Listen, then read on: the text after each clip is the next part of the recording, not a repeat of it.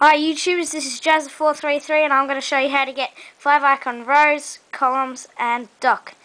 As you can see, this allows you to get less pages and is great to search for all apps.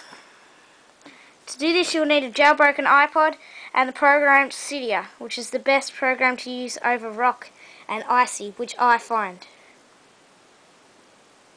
Then once it's loaded, hit search, go to your taskbar and search F-I-V-E.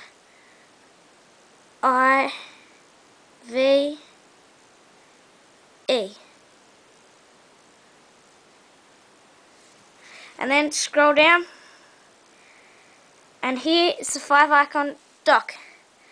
Now this one you'll need to get your icons down here, 5 of them. This comes in handy. If you use one app or a couple of apps a lot, you can get to them quicker with any page you're on. And here is a 5 column springboard. This allows you to get the 5 columns down here of icons.